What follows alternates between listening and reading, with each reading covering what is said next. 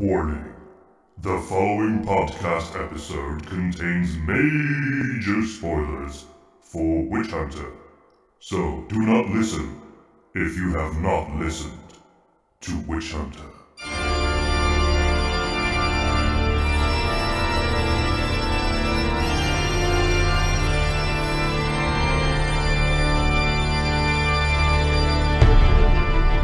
Hello, this is Domine with another episode of the Audio Epics podcast. What, already? Yes, I know, usually. In the past, there's been a bit more time between each episode, but, we're trying to ramp it up. Over the past few months, as Witch Hunter has sort of made its way onto YouTube, we've actually received quite a few questions from listeners about Witch Hunter in particular. And, we got some questions by mail, on YouTube, in YouTube comments, and various ways. And I thought it would be nice to have a little episode where we answer some of those questions. So I've written them down, and I've got the answers right here. First question. Why does Ludlov admire Samina so much for her magical abilities? Surely he must have seen more spectacular things in his career than a light and heat and freezing spells that almost drain her entirely. Very good question, actually. The answer is because he senses that Samina's magic is essentially different from the sorts of magic he has seen before. It comes from another source than that of the necromancers and witches that Ludlov has encountered before. It returns to the core of the goddess. It's based on the ancient arcanic language. And so it's not really the kind of magic where you gain power by, making certain sacrifices or anything like that. It is pure, it's a gift from the goddess herself. It's an ability, an innate ability expressed through language, which is the goddess's preferred channel, let's just say. Second question. Why does Hoskiv suddenly get a change of heart at the end? Well, the way I see it, Lady Hoskiv is not a hypocritical character. Before Ludlov's capture, she really believes that killing all magicians is the only way to preserve the sacred stones. Anyway, Ludlov's claim that the stones are actually evil astonishes her, and at first she refuses to believe it. But when she actually witnesses the stones being taken into the abyss and then a demonic army arriving soon after, that plants the first real seed of doubt in her mind. And then, later on, during the siege, during the incident with the Lady of the Orphanage, that really prods her to rethink her whole take on the subject. Plus, keep in mind that she's also aware of Ludlov's theories, and she has tolerated them, if barely so, for a long time. Third question. This is a question we got in a YouTube comment. I'll just read it out. How do you live a life in service to others and get to heaven and think you won't get in? Then again, I guess that is the type of person who would live such a life. Another user actually answered this question on YouTube and said, Ludlov lived a life of violence. Honestly, no matter the motives, violence and murder are all bad no matter the viewpoints. It's easy to see his apprehension about being allowed to go to heaven. And I have to say, that's exactly how I see it as well. While Ludlov's views differ from most people during his time, Ludlov is a deeply religious person, and while he is driven by revenge throughout most of the story, by the time he arrives at death's door, he realizes how wrong it was to spend so much of his energy on revenge when he should have, served his goddess more. Fourth question. Is magic and arcanic the same thing? Well, the way I see it, in the world of Witch Hunter, the word magic is used to describe anything a person does that transcends the laws of physics. And there are definitely lots of bad forms of magic in the Witch Hunter world, some of which have demonic origins, and those have got nothing to do The ones that are purely demonic in origin have got nothing to do with the Arcanic language. Arcanic is the language of the goddess, which she used to create the world. She literally spoke the world into being. And the lore is that she shared some of that language with Wulfan, who passed it on to his followers. All of that you can hear in the last episode of the Witch Hunter audiobook, the World of Seven Peaks episode.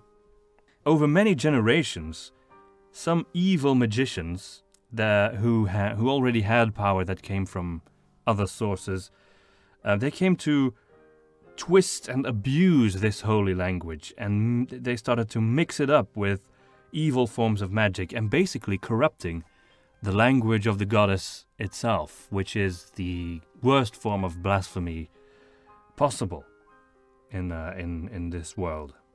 And this has caused the fear of all magic, including Arcanic, in Seven Peaks. But in its original uncorrupted form, Arcanic is actually a sacred gift. It was simply spoiled by mankind. Fifth question. A lot of people have asked, is this story set in the world of Warhammer Fantasy? No, it isn't. While it is partly inspired by Warhammer Fantasy, it is definitely set in its own universe, with some key differences. Other people have noted similarities with Solomon Kane, with the Witcher series, with the Dragon Age series. None of those things were actually an influence. Warhammer was an influence. I only learned about the existence of Solomon Kane when I was already writing Witch Hunter. So I had no idea that Solomon Kane even existed. I think actually Solomon Kane inspired Warhammer, and then Warhammer inspired me. So I guess that's what. Then there's Van Helsing, the movie, the 2004 movie. I guess, yeah, that movie did have some influence. I don't think much of it, to be honest, of that movie, but I did like the whole look that Hugh Jackman had going on there, the whole outfit. And, there were some elephants. There were some elements of that movie that I thought were inspiring. And I guess I was sort of just disappointed that, this could have been something really, really interesting and really good, and instead it was kind of a stupid movie. So that was actually one of the things that made me want to do a more serious, a more, a more dignified story with that kind of protagonist. Sixth question. Someone asked, is Ludlov Jewish? Witch Hunter is of course set in a completely different fictional universe, so no, he's not Jewish. Nor is he meant to evoke Jewishness. In fact, nothing in this fictional world is meant as a comment on anything in the real world. It is pure fiction. Seventh question. Is Edomir's strange death supposed to set up a sequel? Who knows? I suppose that there was something ominous about the way he seemed to be quite happy to be killed. But, yeah, who knows? Eighth question. This question was asked several times. Where are you from? And another question that was also asked along with it, was Witch Hunter originally written in another language? My wife and I are from the northern part of Belgium. Yes, that huge country. Belgium is actually divided into 9 provinces, and it has a northern half and a southern half, and in the northern half we speak a completely different language than in the southern half. So yeah, that's interesting. And we speak Flemish, which is a kind of Dutch, I guess you could say. A lot of the names in the story are German. Some are Slavic in origin, Polish, Russian. But the story was originally written in English. The fact that some of the names are German is because Seven Peaks is meant to evoke, a sort of Germany place. And And then there are also there's also a big influence from Barcelona, the neighboring country, which is supposed to be sort of our Russian-y place. But the story itself was actually written in English originally. Another nice little detail, I suppose, the character of Gustav Finsterdunkel speaks with a Dutch accent. We encouraged the voice actor, Aaron Bodanovic, to go for that accent, a Dutch accent, because in the novel it is stated that Gustav sounds like he's from Flatland. And I suppose that Flatland is our version of Holland. 9th question. Will you do a Mass Effect story? For some reason, several people have asked us this. Will we do a Mass Effect story? Well, I really like the original Mass Effect trilogy, but I actually have no intention of treading on copyrighted grounds, or even to play around in another writer's universe. So we won't do Mass Effect, nor will we do, any other kind of fan fiction or anything like that. 10th question. Why don't you put the story online without these annoying little intros at the beginning of each episode? Yes, one person in particular thought I had to be killed for making these annoying little intros. So I apologize for that. But actually, we do have a version online without any annoying little intros. You can purchase the story on Bandcamp and on audiobooksontape.com. Both versions come with additional material such as the music, a map of Seven Peaks, a digital map, and lots of other illustrations. And of course you can also buy the novel itself, which you can find on Amazon, both as an ebook and as a regular book. One day we would hope to be able to do this professionally, so that we could, work on audio stories all day long. But for now we still have to do it in our free time. And what can I say? If you support us, you get cool stuff, plus you help us to reach that goal. If you hate the little intros in the YouTube version, by all means check out Bandcamp.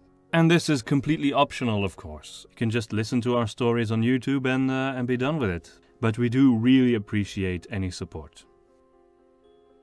11th question. The next 4 questions were all sent by the same person. First one. Does the truth revealed mean magic will survive? At the end of Witch Hunter, the arcanic language is not lost. At the very least, Terra still knows it, or some of it, and will be able to pass that on to her daughter, Espera. And there may be other survivors of the Magicide Act as well. And there may still be some books left with the arcanic language in them.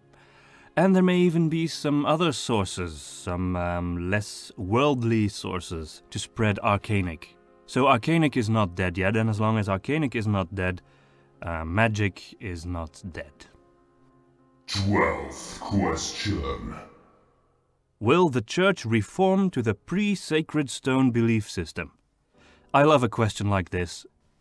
I think what you would expect to happen is that a controversy breaks out and that people will be divided into different camps. Some will still believe that the stones were indeed sacred and that the demonic army that appeared and almost wiped out the city was the result of the mage's depletion of the sacred stones. And those people will still want to get rid of the last remaining mages. Others maybe will want to see the white sickle to decide what they think of it. They will probably have heard of this miraculous white sickle appearing, and they'll want to visit it, and then they may or may not be convinced that Samina's sacrifice indeed meant the return of the maiden's blood into the world. And those who are convinced, including Lady Hoskev, will become part of the new church that unites the ancient beliefs, pre-Voronitz, with a belief in the white sickle as the reinstated presence of the maiden in the world. So they will become followers of Samina and of the white sickle. 13th question. What happens to the children of the ghost streets? I think this is a really great question, but I don't want to answer it just yet. I mean, the children of the ghost streets, indeed, they are leaderless, their leader is dead. They became what they were because of magic, because of the curse of corrupted magic. And they live now quite near to the place where Lucas rose, but also where he was defeated by the White Sickle. So what will happen to them? They will still have some part to play. That much is clear. But what exactly that will be, I guess we'll have to wait and see. 14th question. Will the public's view on magic change in a more positive direction? Well, here too I think there will be a split. But there will be more people who are sympathetic to the arcanic form of magic than there were before. Especially, of course, with Lady Hoskiv openly showing her support as well. She is, for now, the sole ruler of Seven Peaks, so that does carry a lot of weight, as you can imagine. We'll see a gradual move towards the new church, which will also include a view closer to the way people viewed magic in the days of Wolfen. But I guess to really answer questions such as these, we would need a sequel. For now, though, what we're making is not a sequel, but The Beast of the Western Wilds, which is... I hesitate to use the word prequel because it's not really about the main plot of the story Witch Hunter. It's a separate story about Ludlov and one of the cases, I guess, that he had to investigate as a witch hunter. I really enjoyed these questions, and so it would be lovely if we could do this again. So please send us your questions. Put them on YouTube. You can find our channel, Audio Epics, on YouTube. Just type in a comment with a question anywhere in any of our videos. Or you can visit our website, audioepics.com, audio-epics.com, and use the contact form to send us an email. And that's a great way to send us your questions as well. Or on Facebook. We are on Facebook, Audio Epics. And, you know, the questions do not have to be about Witch Hunter. They can be about the Will of the Woods or about the Fairy Tree,